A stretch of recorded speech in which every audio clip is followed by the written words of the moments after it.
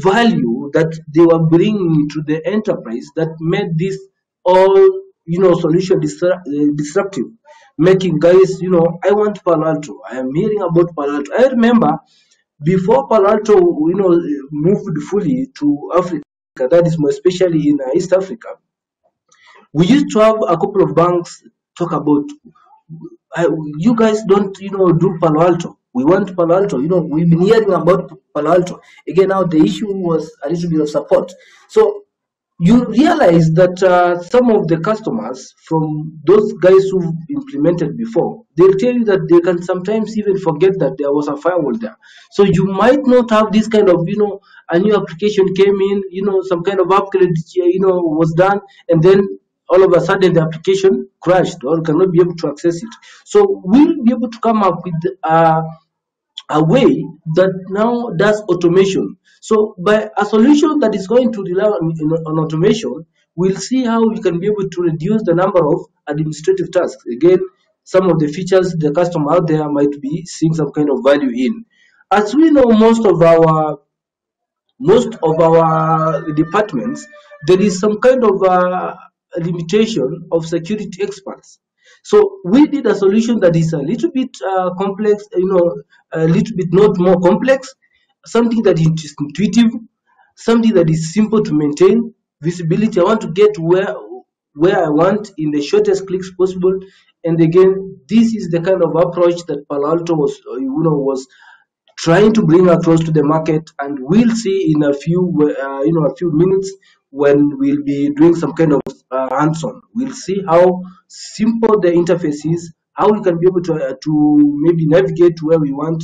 For those guys who will be asking questions on, I want to see feature 1, 2, 3, then maybe we'll be able to address it as we'll be going through hands-on session. So this session will contain 2 sections or maybe 3. So we'll have what you call a Kahoot. So a Kahoot is a small session for questions. And then we have the hands-on labs where we'll be able to access the hands-on lab, maybe play around with the gear, try to do 1, 2, 3 policies, and maybe get to see the value of Palo Alto networks.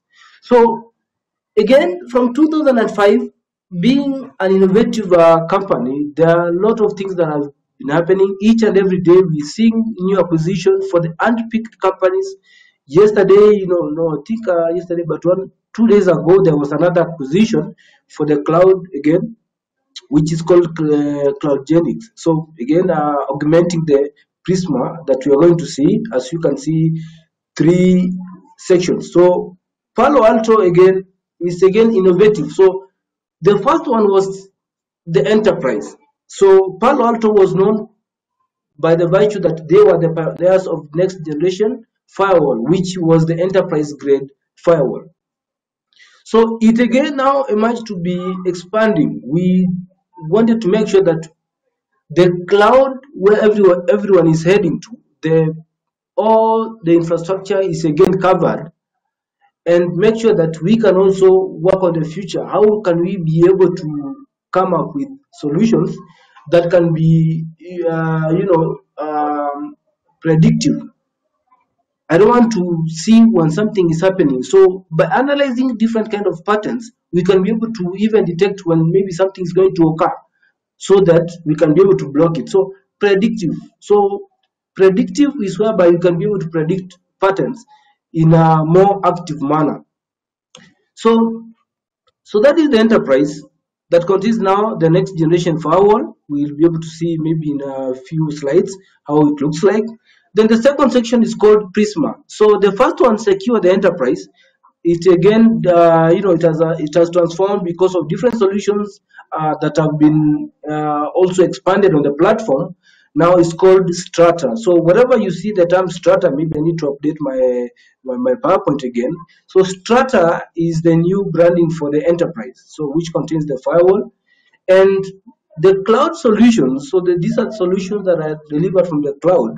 They are called Prisma. So Prisma is a family of cloud delivered solutions. Think about software as a service, where we can be able to do firewall as a service. So let's say you don't have maybe a solution, or maybe you don't have a full-fledged company here, then you want your guys maybe to work from home, or there's a new branch that is somewhere, let's say in Lagos, and the HQ is in, let's say, South Africa, then we can try to have firewall as a service in one of the cloud provider next to Lagos, right? Then we have firewall as a service. So you don't need to have a box there to be able to achieve this. So we leverage on the cloud. So have one interface powered up, we do the connections, then you can be able to reduce the latencies. Then now there is the future, which is called the Cortex. So Cortex is going to address how we can be able to have a next gen fog, how we can be able to leverage data. We know that the future of everything is data. You've been seeing a lot of fights that are happening between different countries, the superpowers, trying to see how which is the first country to be able to fully handle 5G. Then we'll see how why 5G. We'll see that it can be able to do more than 14 times the speed of the normal current LTE or 4G.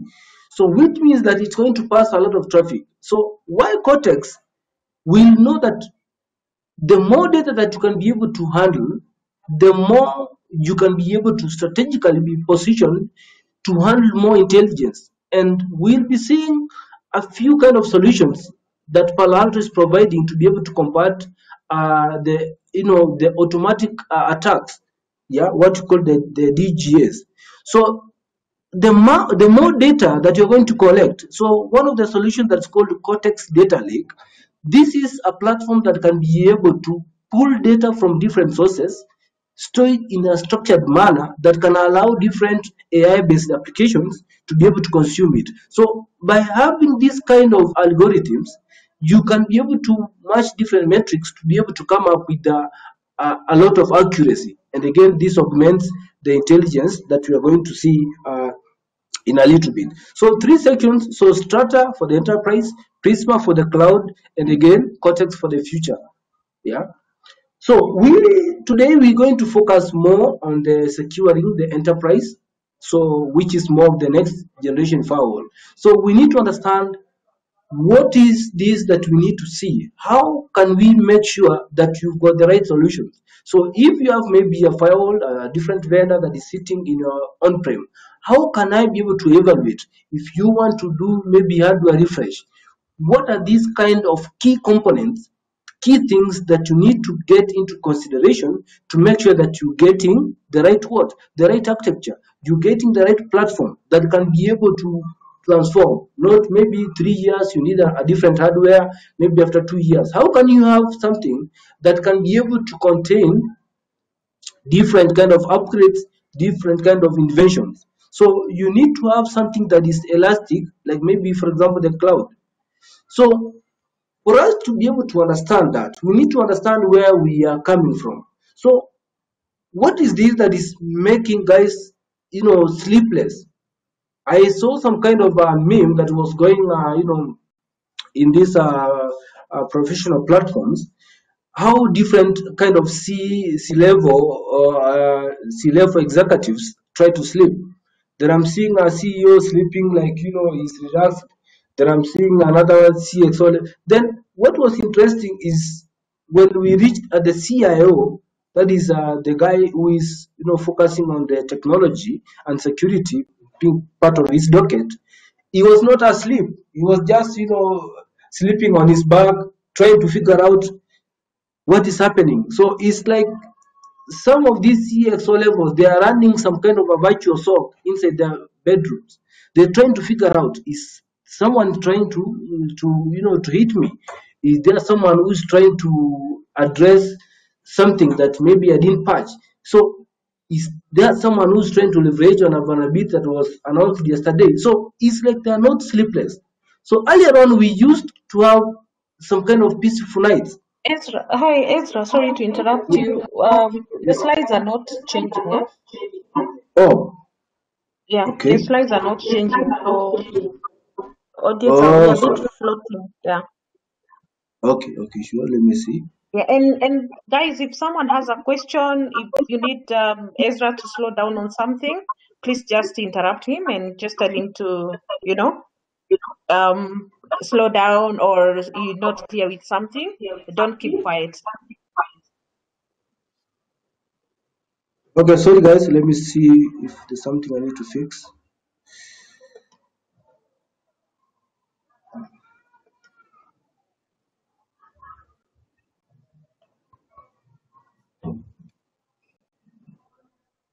Faith, I don't know whether you can see in the beginning. No, not yet. Not yet.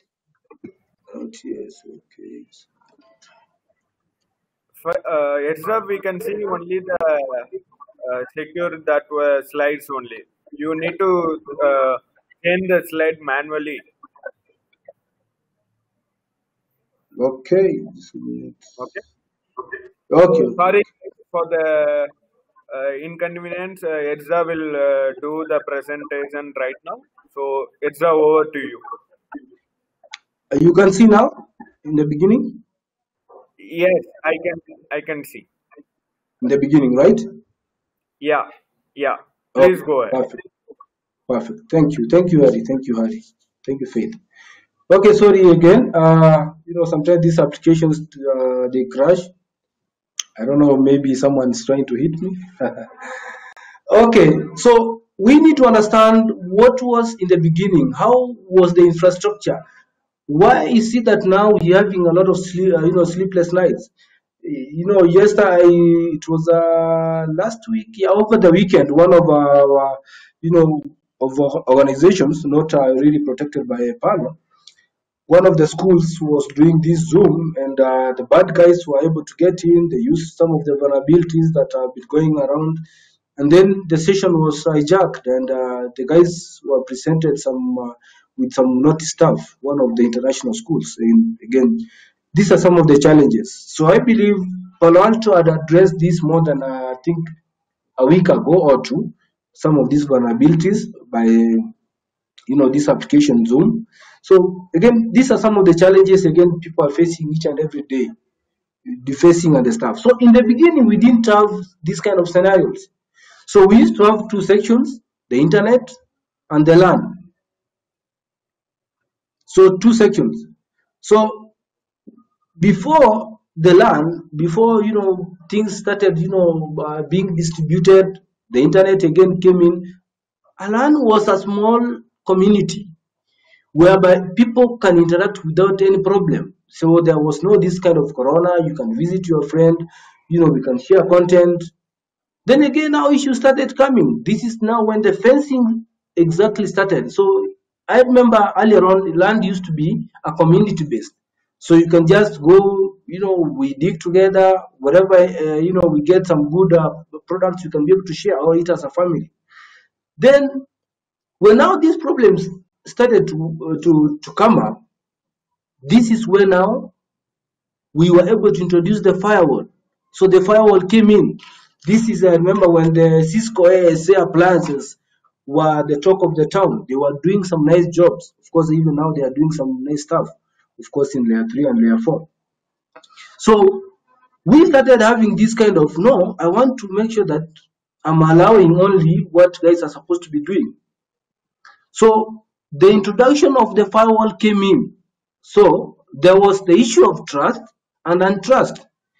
In some more advanced architectures, we used to have also the DMZ because we realized that some of the services that are hosted locally need to be published over the internet. So then what was to be done is to introduce this firewall to make sure that there is some kind of segregation of this data. So people had to sit down. Again, we saw some kind of transition now from this to some things like UTM. But before the UTM, what used to happen? So the firewall was there, but the firewall was not handling the SSL inspection. Most of the traffic was plain text. I hope, Harry, you can see this slide. Better security meant for appliances. Yeah. Larry, Faith, guys, I don't know whether it's still transitioning. It is in the beginning. Can you change the slides?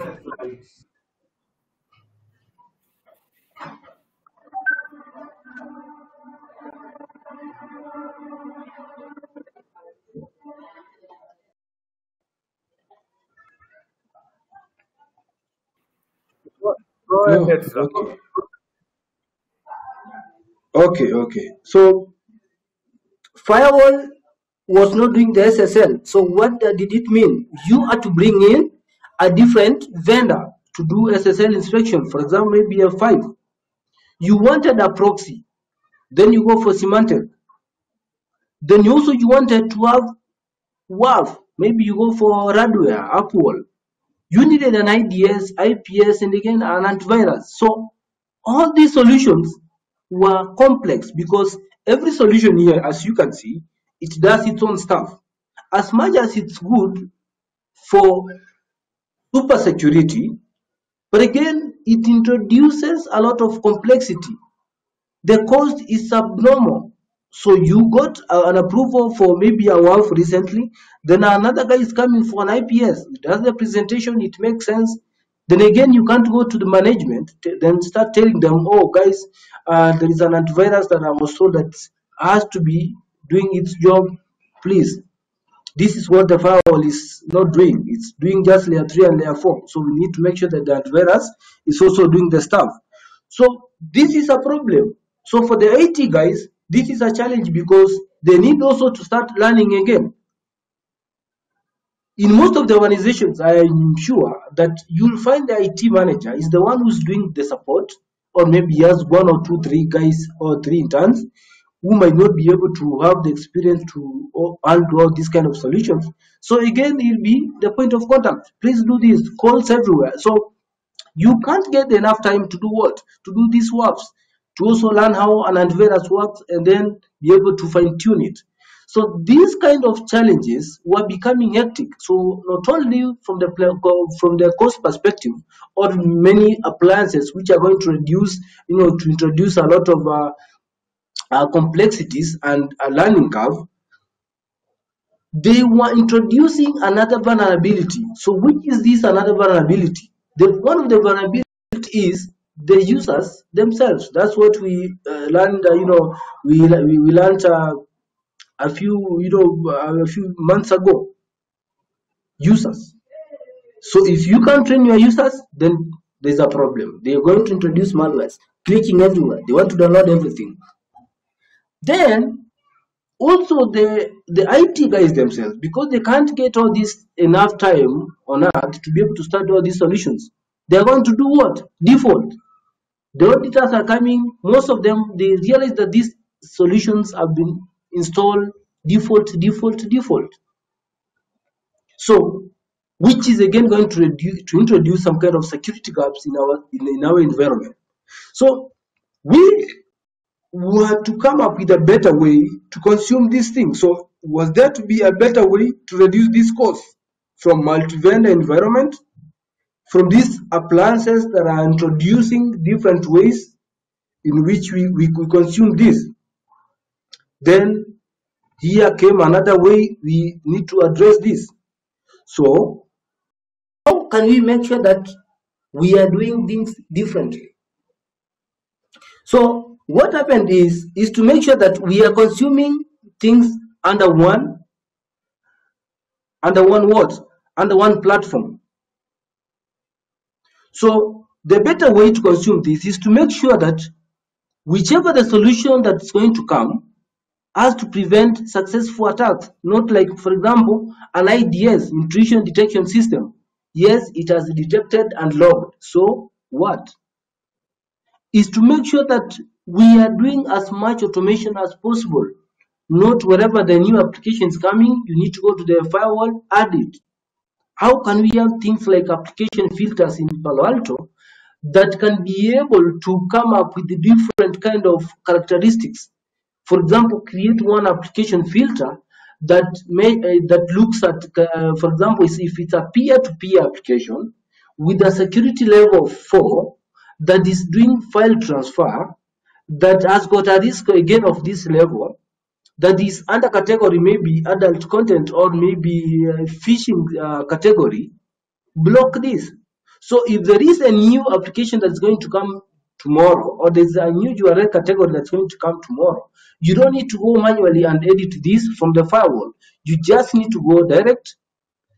You just need to go to the firewall, pick the right update, and this automatically is going to be enforced on that kind of rule that you have created.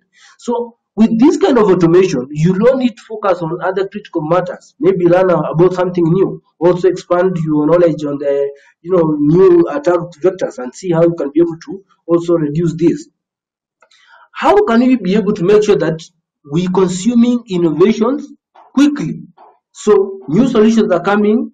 How can we make sure that we are also consuming this kind of innovation? So these are the three things that a serious solution should help you. So by talking about automation and consuming innovations quickly, we already talking about how artificial intelligence. Automation cannot come with just any data. For you to do automation and do maybe deep machine learning, you need the right data for you to be able to do this. And this is what Cortex, we talked about this before, can be able to do. Consume innovations quickly. How can we be able to have a platform that if anything that is going to come on board, we can be able to do this quickly? So what are these key things that this kind of architecture need to address, right? So some of these things is to make sure that we have got solutions. I hope you can see this screen, the right network security foundation. So we have to make sure that the user is visible. We creating policies based on a user, not just an IP address. We have to make sure that we have a policy that is based on the application, not just a port. We need to make sure that we have a solution that is content aware, which is trying to transfer my PPT application to an archiving platform. Why is he moving this content that I can see is marked private and confidential? Then it triggers a rule to you, maybe to your desk. You get a mail that this guy from marketing is trying to transfer an Excel from maybe from the finance team that is marked private and confidential. So we need to get deep packet inspection, get the content, not just ports. Also, we need to make sure that we've got different deployment flexibility. We talked about the digital transformation from the on-prem to the cloud. How can we make sure that if you're moving to the cloud or you've got workloads which are the cloud, people who are moving in different locations, we can be able to extend the same security to make sure that everybody is protected by the same security policies that are within the enterprise. So another key thing is to make sure that we have got simple, so mark the word simple and consistent management. So know that whenever you are going to bring in a management interface or a management device, then again it needs to send you to school or to a learning management system to start again learning from scratch. So you need to have some kind of consistent and simple management. You get what you want to get in as few clicks as possible. The intuitiveness. We all know how Microsoft was able to win this market for bringing in an intuitive solution that can be able to help the non-IT guys to be able to navigate easily without any challenges. So anything simple can help us reduce the time that we are going to take trying to boil the ocean to get where we want.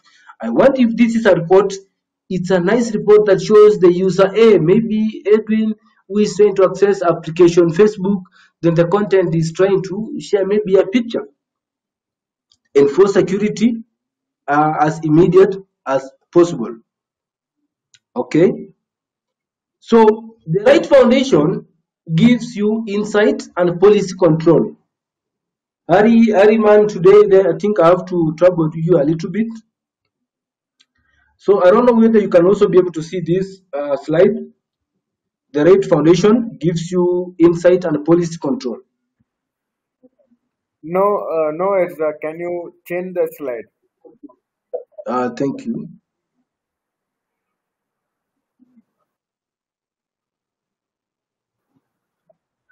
Yeah, you can go ahead. Okay, then I think I'll not present. So we might miss a little bit of animations, but we'll see how we can be able to fix that one maybe in a short while. So the right foundation has to give you the kind of insight. We talked about that you cannot be able to protect what you can't do, what you can't see, what you don't know. So if I cannot know that maybe this IP address 64.81.2.23 is from the attacker side, then how can you be able to block this? So the kind of visibility that you wanted to bring across is to eliminate the first column, which talks about the source IP. So from the bottom, we can be able to see something that makes sense to us. For those guys who've been in the industry for quite some time, this is how ESA used to implement their policies.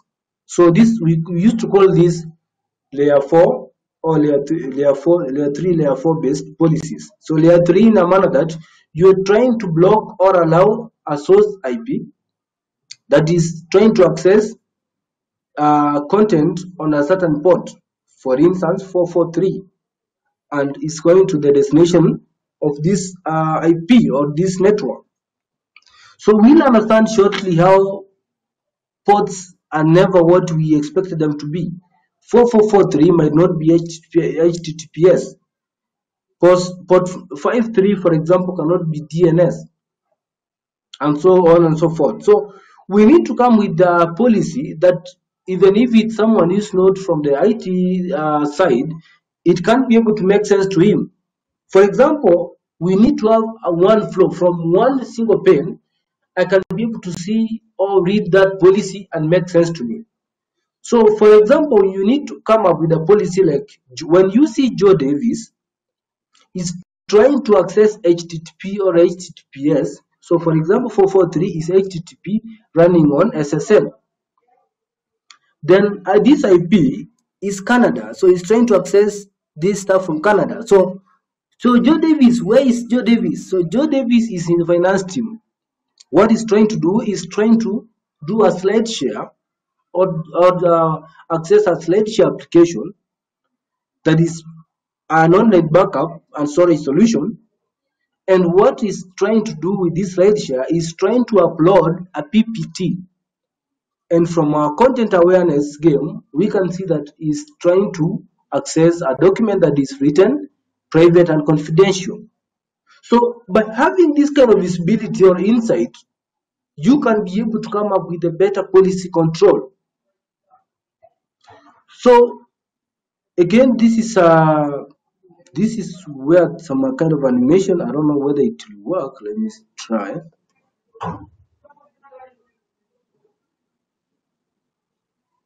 So I want to try this animation because it doesn't seem to be making more sense. So the introduction of the next generation firewall was to make sure that we have got this visibility.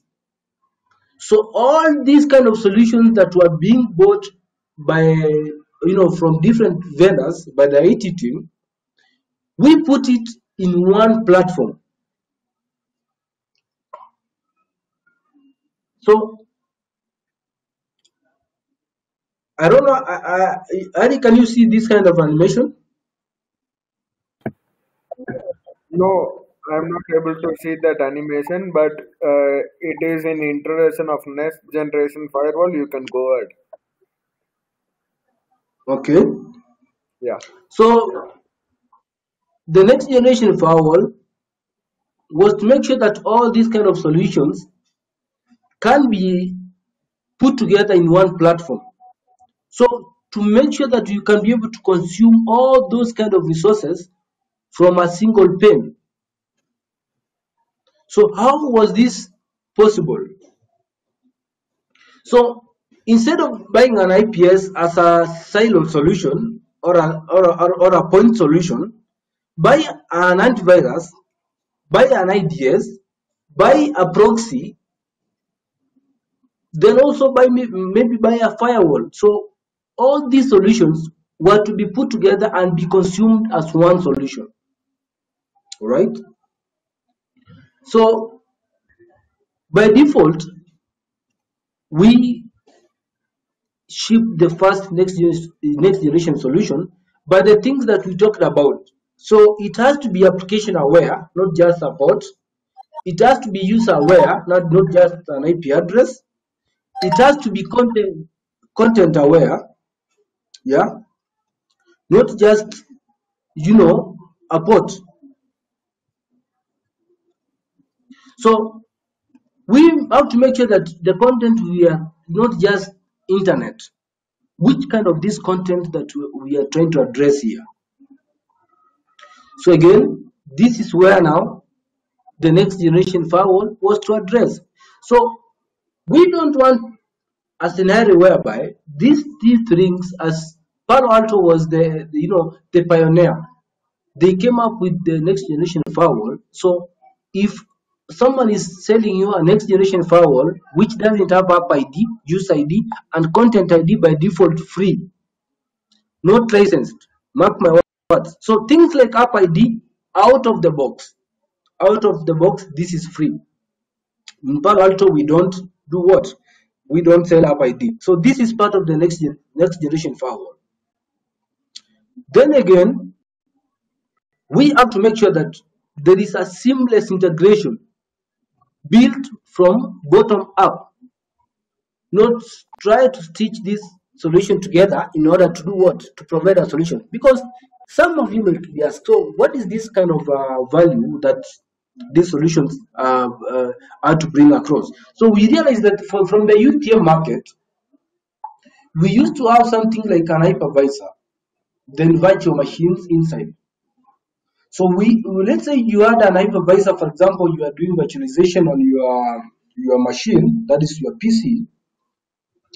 Then from this, you are getting a scenario whereby 14 GB is the total memory for the hypervisor, and maybe you've got 10 cores. So if you allocate 10 cores, from these 10 cores, you allocate the first virtual machine, you allocate it to 2 gigabits of RAM and maybe 3 cores. So what does it mean? It means that you're decrementing from the resource pool that you have, isn't it? So the more you turn on these virtual machines, they are going to share these kind of resources that are within the hypervisor. So we'll see that the introduction of these kind of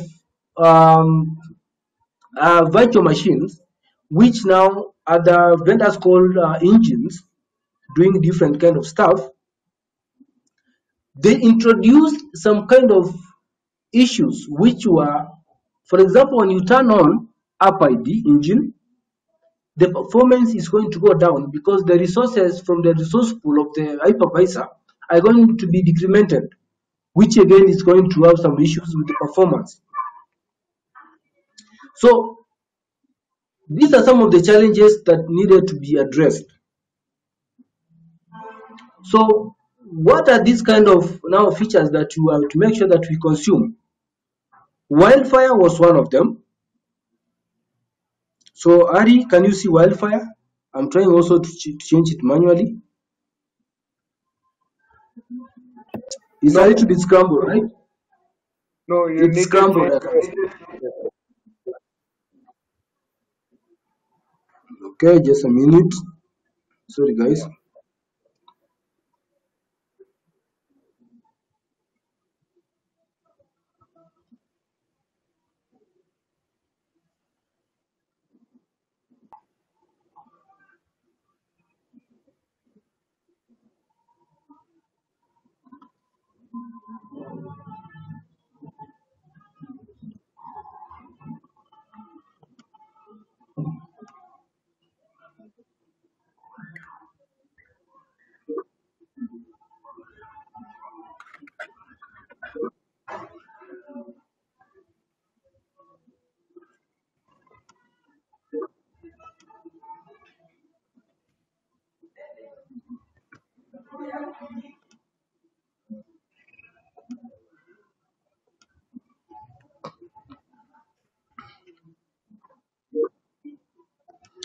Okay, so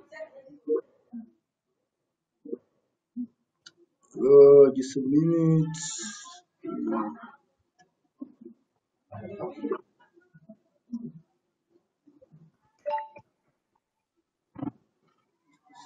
All right, Harry, you can see now the presentation. Yes, yes, yes. Okay. Please go. All right. So just something small. Is the animation now working?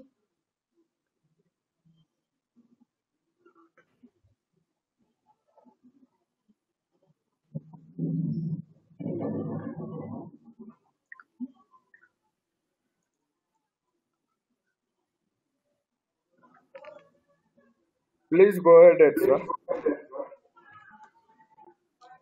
All right. All right. So I don't know whether you can be able to see those kind of subscription wildfire.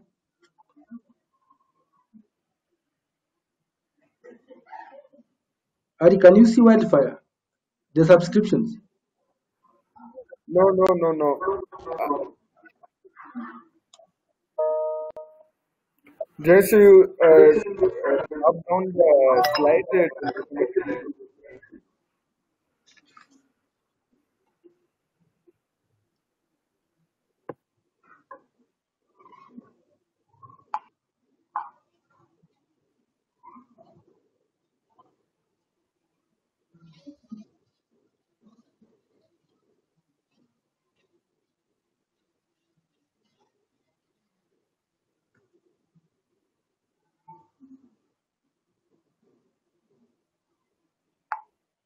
Sorry guys, this is a minute.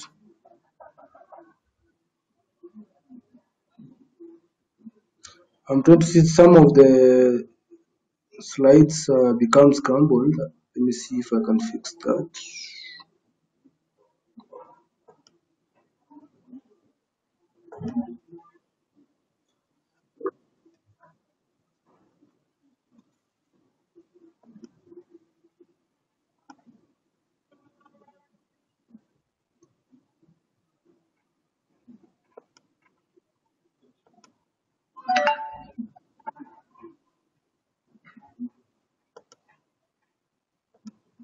And you can see now. Yeah, You can see this the presentation now. yeah, yeah, yeah. Please go ahead. Okay, is it moving in slides? Yeah, it is in animation mode, so you can go ahead. Okay. Okay, sure. Thanks a lot. Thank you. Please go ahead Okay. on the present. Okay. Okay, fine. Sorry about that because we could have not continued because some of the things were a little bit scrambled. So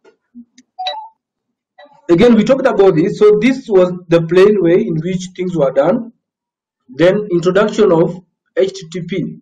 Then we talked about how we can be able to grade, maybe from not only create policies based on either finance or be able to come up with the policies based on a user himself. For example, I can say for all the remote access tools, I don't want to leave them in unsafe hands because we can see even from the couple of attacks that we normally see from the Kenyan side or East Africa. And I also had one of the such cases in Nigeria, is that someone comes with a flash disk. It might be someone from the marketing where you expect this to be done from a list. Then what happens is someone is going to bring this flash. It will run something.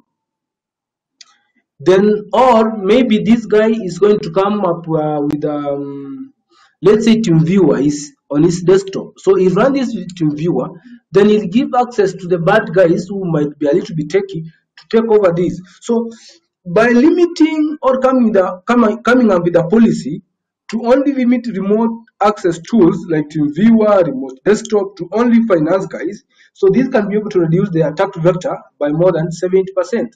So why this is essential is that instead of creating a user by a user allowing them policies, it can allow you to do one group, do one policy. If next day another guy is going to come to IT team, you don't need to go to the firewall again, add this user. So long as it picks this content, for example, from Elder or a certain group that is created from one central repository, this automatically adds this user and he can be able to use this kind of privileges. So what we're seeing from the role-based role-based access control solutions that we see mostly from the cloud, right? So be able to categorically see the exact content. Which kind of action is he doing? Uploading or is he doing downloading? So this kind of granularity can also make even our reports be much clean. So here is what I wanted us to see. So we talked about different siloed solutions, IPS, WAF, this. Trust me, if you buy these solutions as a single solution and buy this as one platform, there will be savings up to more than, let's talk about 150%. So our next generation firewall was to make sure that it has got all this under one solution, put them together, then come up with the next generation firewall. So the UTM market used to do this. We talked about the hypervisor, analogy, whereby these things are happening, but the initial hardware architecture was not meant to what? To address all these things. So you add a virtual machine inside the same kind of limitation with the approach on how the consumption of these resources is predetermined, then we are going to see some kind of applications which might be hoggy in terms of resources, taking over the resources. And the aftermath is that there are going to be something like a single point of failure. So if one solution is going to take time to try to come up with a policy, then it will make sure that there is going to be a packet delay.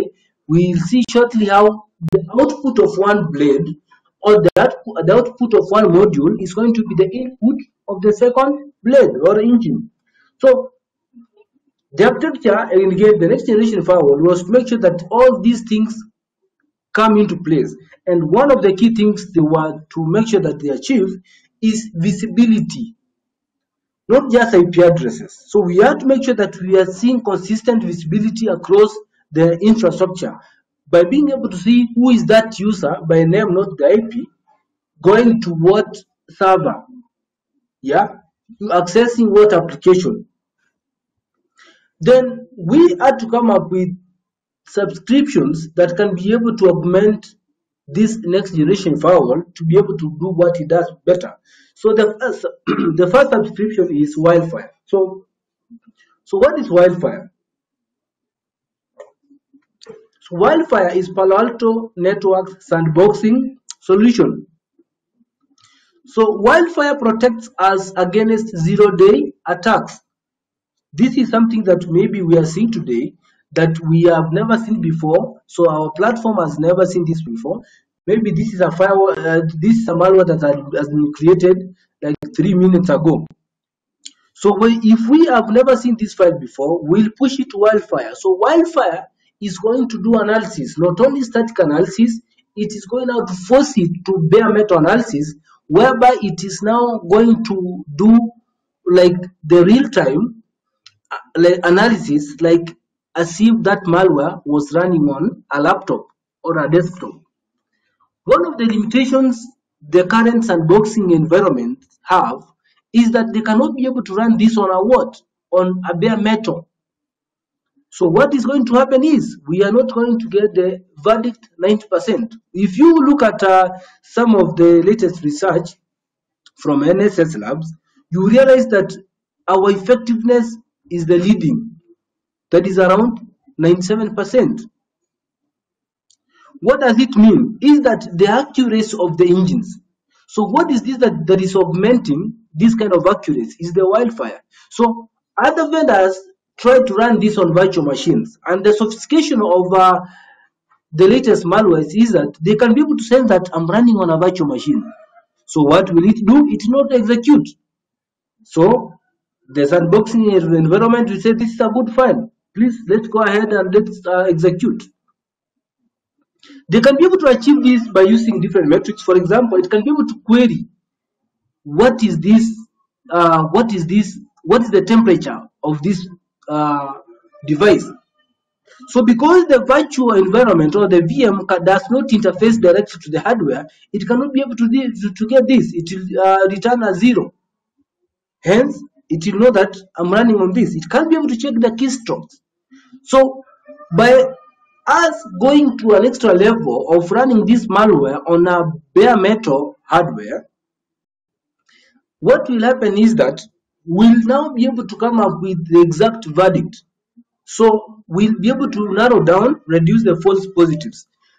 So we have got another one, the threat prevention, now that contains also the antivirus in it. So this protects us from different array of threats that are going to be conveyed via the infrastructure from the firewall or anything that's going to come from the threats that are going to come from the traffic that you're going to consume from the internet. Then we've got URL filtering, which now is going to enable us get more clean rules. For example, if this is a URL that we had seen before from the bad guys, so we'll automatically include it in our database. So we can block based on those malicious URLs.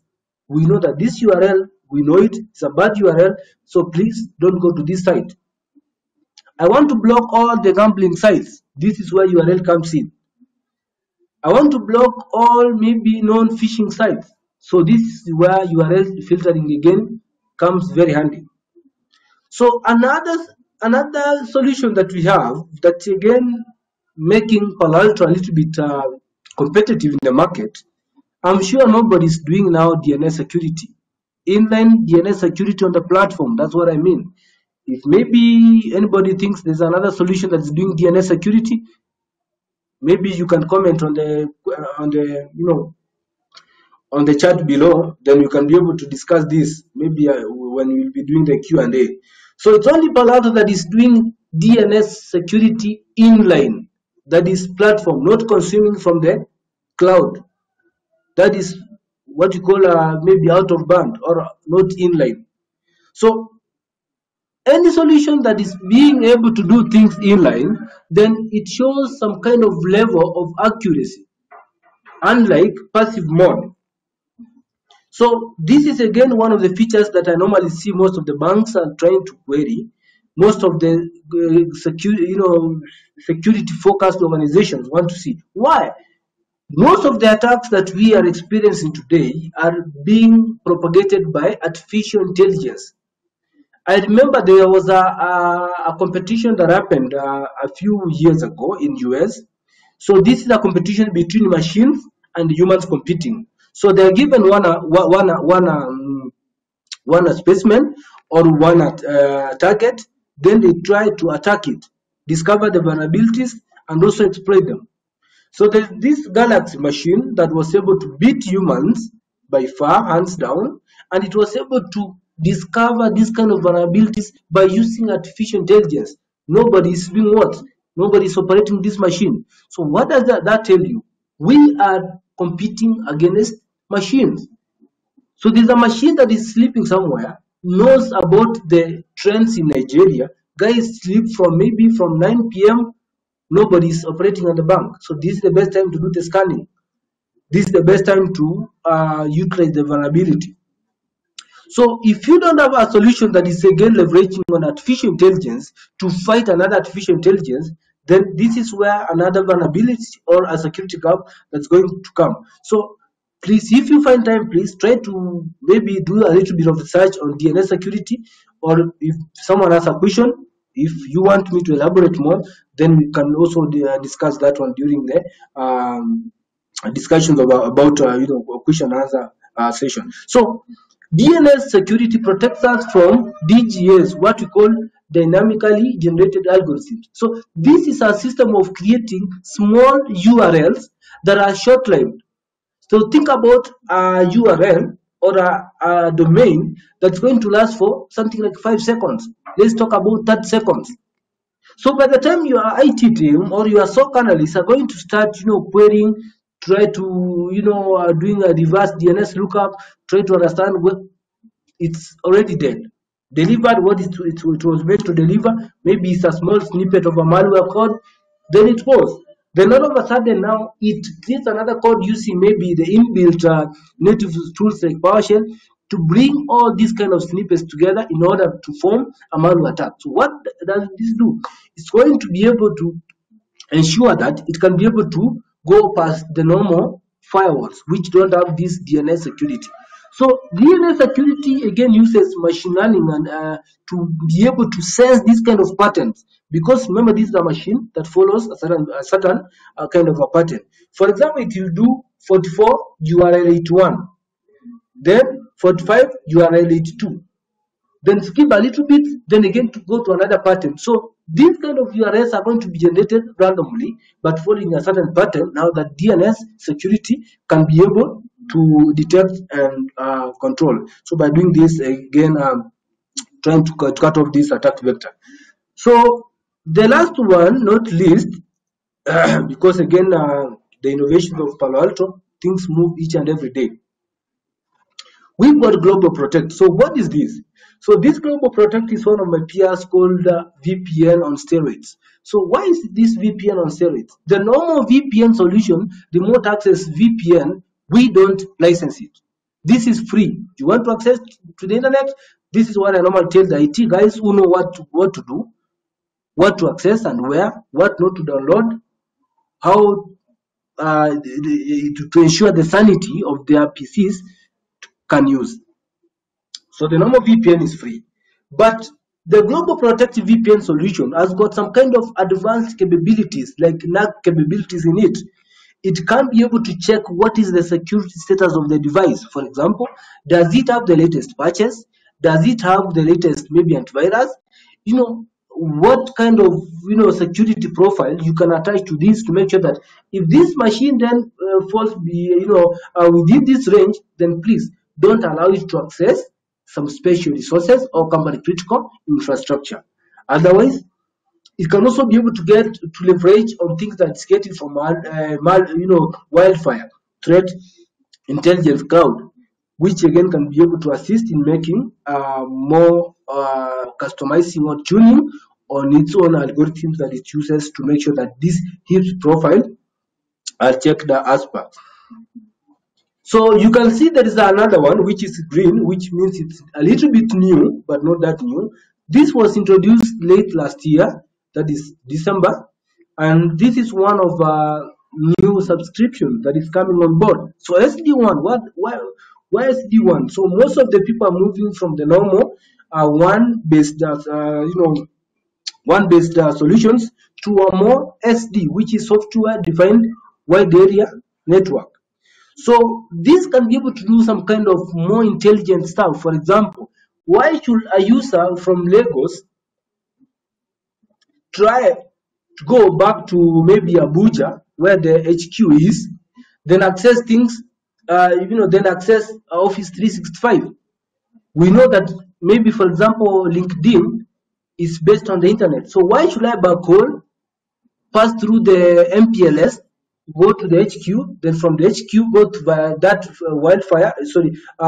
Palo Alto device, then go to the internet? So this is going to first saturate the pipe, increase a lot of latency because of the hopes that's going to pass. Unlike the firewall with the SD1 capabilities, look at the application. Check on this application destination supposed to be going through the internet. So if I demarcate or from this or I just exit from this firewall that is in the branch level in Lagos, or maybe a branch in maybe Zambia, or maybe another one in Ghana, instead of going back, you can go direct to the cloud, because we understand that most of our solutions now are cloud-based. So this ensures that there is QoS, user experience is going to be optimized.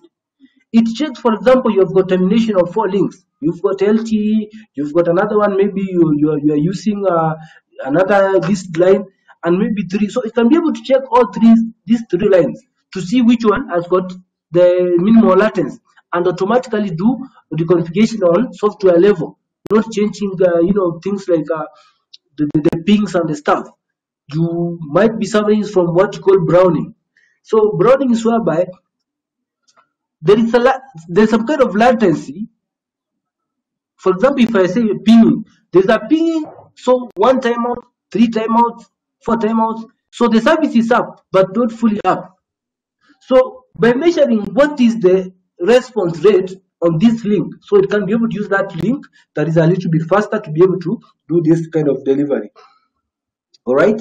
So this is one of the latest. So again, I talked about CloudGenix, which is again another solution that is being introduced on the cloud or the Prisma family to be able to also augment on the SD-WAN. So you can also check on that one. CloudGenix is another very powerful solution as much as SD-WAN is concerned, and see which kind of value that it will be add. We'll be talking about this on the next session, that we'll be talking about Prisma, to be able to a little bit expand on our cloud-based solutions. All right, so someone might be asking, this is what other guys are doing. I mean, Checkpoint is doing this, or Fort is doing this. This is where now another value comes in that has been seeing Palo Alto onboarding year over year, 30% growth year over year. Why? Because security works. Security is the only section whereby you can't do gambling. Like you can take a D-Link switch, maybe Juniper switch, or take a Huawei switch, put it on the network, and everything works. So long as you're getting packets, everything's okay. So security, one of the key things that guys look at when it comes to security, it has to be a solution that works. It has to be fast, and it has not to introduce some kind of issues of latency and user bad experiences in the network. So the traditional approach is that the UTM, especially from the UTM guys who used to be the UTM vendors, what they're doing is they are merged all these solutions together, like maybe the NGFW. But now there was overload because the architecture was not meant to be done that way. Remember, Palo Alto built this from zero up, not build something, then they hear that something was being consumed, then they put it on the same hardware. So this kind of putting together from the previous UTM hardware led to what? An overload. So this meant that whenever you turn on maybe for an IPS engine, it's going to slow down or reduce the throughput capacity on the engine. So why was this happening? It's because the way traffic was passing. I talked about this earlier before. Now this is the best time we have a look at this. So how is traffic moving in this traditional approach, the UTMs and other solutions who are not using the right architecture? We talked about that the solution that you're consuming has to have the right architecture. So a packet is coming, firewalling is done, SSL inspection is done, if it's turned on, because sometimes it's not, proxy is done. So you realize that the output of this WAF is going to be the input of the IDS. The output of IDS is the input of the IPS, and so on and so forth. So you see that if, for example, the WAF tends to hold some packets a little bit longer because of the small resources that it was accorded, because not all these solutions are going to go through WAF policies, then you see that it's going to increase the amount of time that it will get the input for the IDF. So by the time the packet is going to the LAN, it's almost midnight. So these kind of latencies is guys don't want to see. You'll be getting a lot of calls from the IT team. Guys, what is happening? We're seeing a lot of latencies. Later on, when we are doing one of these kind of project in one of the banks in Kenya, we realized that someone had turned on, during that time I was doing a web application firewall, then we realized that someone had turned on an IDS, an IPS in the firewall overnight when guys were not there. Tested, everything is working. Then later on, when now people, all the users are in the infrastructure, now issues are starting up. So who they know is that guy who was doing the off before. After doing a little bit of troubleshooting, we realized that some guys had turned on the what? The IPS in the previous night, then this is what is bringing all these issues. Lucky enough is that our WAF during that time was out of band. It was not inline. Then we were able to come up with all these kind of latencies. So how is Palo Alto doing things differently? All right. This is one of the key secrets, and this is why you realize that most of these Palo Alto solutions, they are not being manufactured in China or Taiwan or these other countries because of one of these critical sources. They want to make sure that nobody's getting out of it, and this is what is making, guys, most of these solutions not complete as per with the with Palo Alto network. So what is this secret source? It's called single pass parallel processing. Single pass parallel processing architecture. It's also called sometimes SP3 because of the double P's in pass parallel processing. So why is this unique? You realize that customers will ask about, fine, performance. What do you think guys will go for? What is the expectation of the customer? Do you want security, or you want only performance? The normal users might go for, I want something that is speed, I want something that is fast. I request, I receive immediately. So for the IT guys, they might be saying, okay, speed is good, but no, I have to be secure. I don't want to receive funny calls. I don't want to get my data outside, because again, your job will be inline if this happens. So what happened is they had to go and turn off the IPS so that this security, this kind of performance issues have to be solved. But is this the best way? So single pass parallel processing promises on those two things without compromising each other.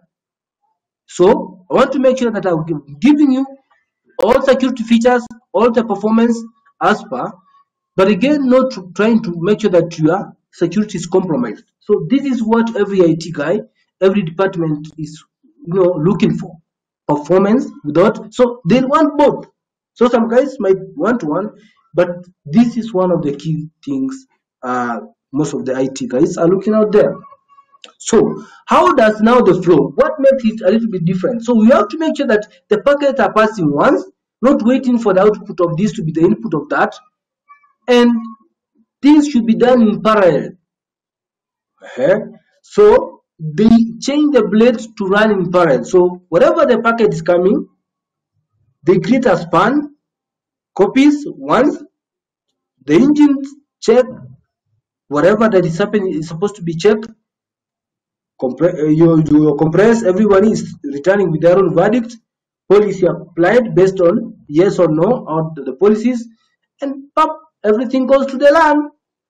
This is real time, guys, and this is what has, if you go online check on the comparison between this and other platforms, maybe Checkpoint, Cisco, 40, or maybe so forth, you realize that guys will be talking about this feature like always. This is one of the key things that they've been looking for.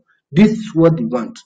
If you check on some of the, on some of the slides or spec sheets of this platform, they'll tell you for free that this was at 90% gigabits per second. Next, it will go to 70. Yeah, it will go to 60. So something that was passing 8 gigabits per second, you turn on one engine, it goes to up to more than 350% decrement in the throughput. So what is this supposed to be meaning to you? Yeah, so performance issues. So these are some of the things that guys are looking at, and they want to make sure that if I'm bringing up a solution, it's going to make sure that this consistency is achieved. Okay, so I want to pull out maybe I want to pull out one of the